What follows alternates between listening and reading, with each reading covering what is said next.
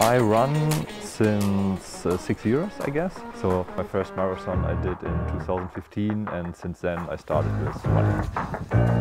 I've been running for almost 5 years now, but I've been doing trail running for just 2 years. I've been running my whole life, but it's the last 2 years it's been more and more.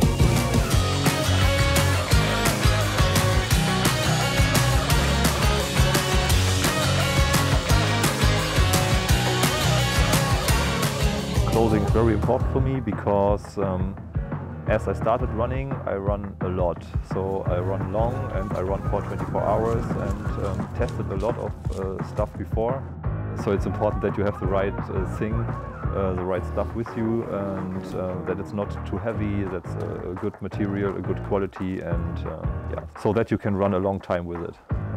Clothing are very important because you have to face different weather conditions and you have to be prepared to a very hot and sunny day or to support you in every condition. But I think, yes, to feel good in your clothes is very important to have a nice race or a nice training. It's important because I hate to be cold, I hate freezing, so it's important for me to stay warm and comfortable.